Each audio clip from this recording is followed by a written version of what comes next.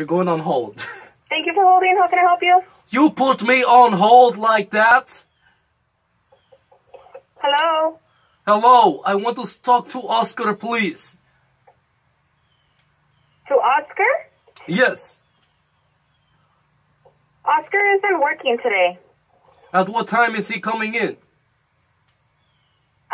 He doesn't work today. We don't have anybody by the name of Oscar that works here. So why do you tell me he is not working today, you stupid idiot son of a bitch?